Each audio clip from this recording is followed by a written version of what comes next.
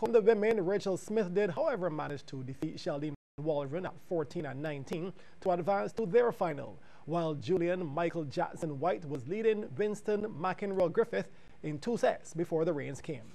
CBC's Sean Green reports on that brief matchup.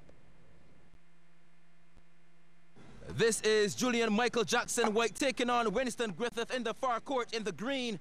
Shot for shot, pound for pound. But once White gets close to the net, it's goodnight nurse. White with another opportunity to step inside, and he does it with class. Here's one point that he had to work really hard for, as his opponent was no pushover indeed. And when White thought he had him, he was wrong. And again, until he got a gift and he unwrapped a four-armed monster. 17, serving 12. Then after keeping Griffith busy on the baseline, he found the angle and executed beautifully. And just like that, White finished it, winning 21-15. Here we are in game 2 with White in the far court testing his opponent's backhand several times. And after he passed that test, the forearm exam came and he was found wanting. Then from another serve, he left his opponent scrambling. Griffith actually looking to compete in this play, and he looked really good for a moment.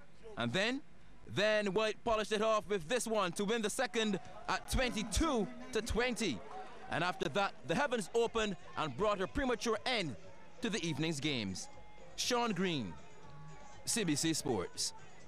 Thanks, Sean, and he'll have more action from last night's semis in CBC Sports starting at 8:30 p.m.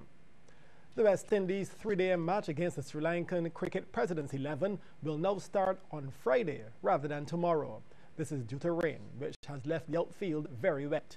This is the only tour game ahead of the 2-match test series against Sri Lanka. The first test is scheduled to be played at Galle International Stadium from October 14th to 18th. And staying with cricket, the entire opening day fixtures of the 2015 Guardian Group Herman Griffith Primary Schools cricket competition have been washed out. This morning's thunderstorms put paid to any chance of starting any of the 12 scheduled games around the island. The next set of matches will be played on Friday, weather permitting. Meanwhile, rain only affected the first hour on day 2 of the Barbados PCL trial game at Kensington Oval. We'll have a report on that game at 8:30 during CBC Sports. Combined forces are a perfect 2-0 after they claimed a victory in the latest game of the GAIA T20 tournament. Playing at Rice's last night, there were 6-wicket winners over DHL. At the game was CBC's Anne-Marie Burke. In a change of tactics from their first game, Combined Forces opted to field first, and it paid off early. Deidre Ford holds on to the ball to send Shenaldo Taylor packing for 2, DHL 8 for 1. And with the introduction of Larry Babb, wicket number 2 came. Michael Williams bowled, DHL 10 for 2.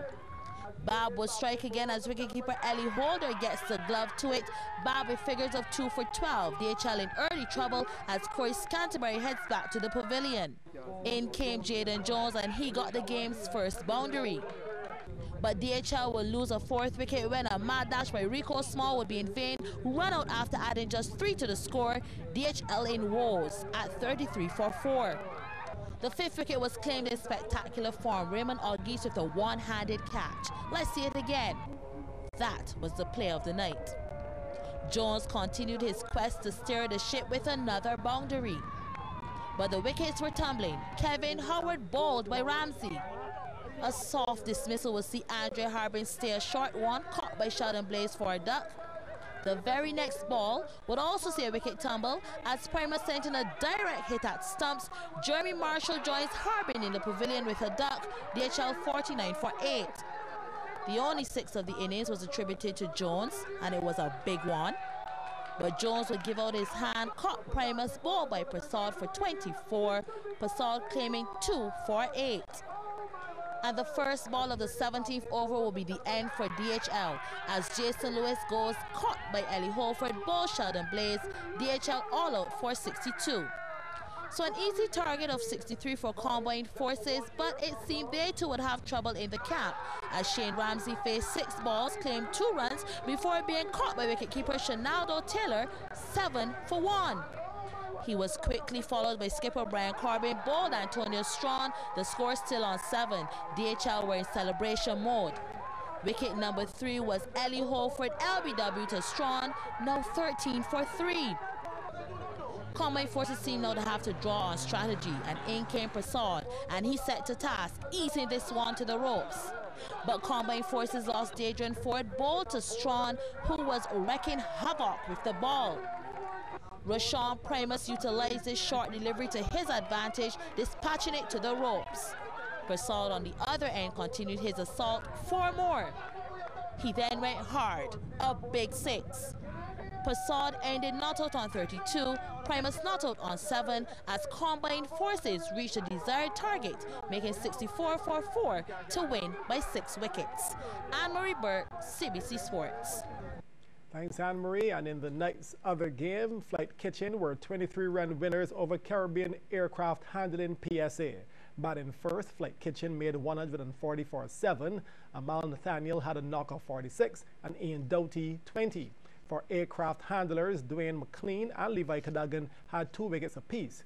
Now, in reply, aircraft handlers fell short of the 141 target, only being able to make 117 for 8.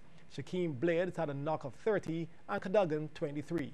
For Flight Kitchen, Amal Nathaniel took 3 for 21, and Richard Young and Ian Doughty had 2 wickets each. Matches will continue on Saturday. That's sports for now. I'll be back at 8:30, but up next, business.